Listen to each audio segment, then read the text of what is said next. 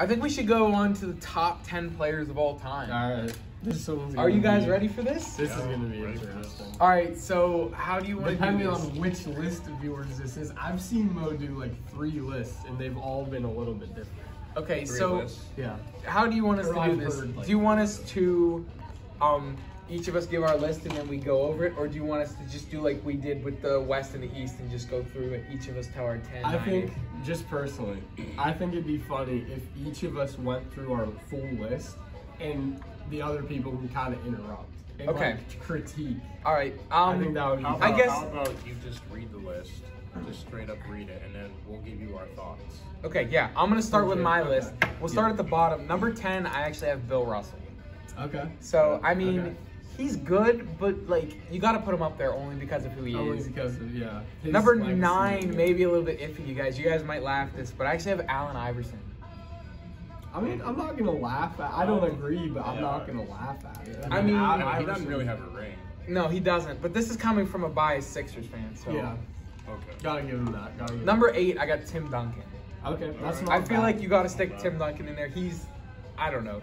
Probably the best like power forward, like position power forward player. Yeah, I feel you on that one. Yeah. Okay, number 7, I actually have Hakeem Olajuwon. So I have him on mine, but yeah. I agree with that. Did any of you have like the previous 3 before him on your list?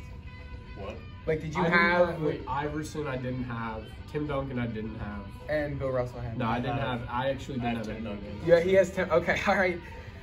Number 6, I have Shaquille O'Neal. Actually, on mine. I can't really argue with that. You know, I just feel like he was one of the best centers to play the game, in my opinion. For sure, yeah. I mean, not towards the end of his career because But he just overall. let himself go, but overall he Yeah, was. for sure. Number 5, I have Larry Bird. I like him. I like Larry, him. I love Larry Bird. Larry Bird's really good, and like, I mean, he was a great shooter. He led that Celtics team a lot of years. Number 4, I have Magic Johnson. Yeah.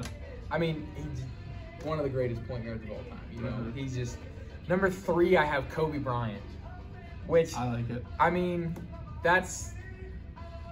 Yeah, I mean, you you can go know, back and you forth. could go either way. And then these top 2, right now, you guys might not like this, but right now at number 2, I have LeBron because I need LeBron to, while he's in LA, I need him to win a championship. Yeah. And when he wins this championship, if he does, or when he does, then I can put him up there. Yeah. But right now, he's great. I He's respect definitely number 1 or 2.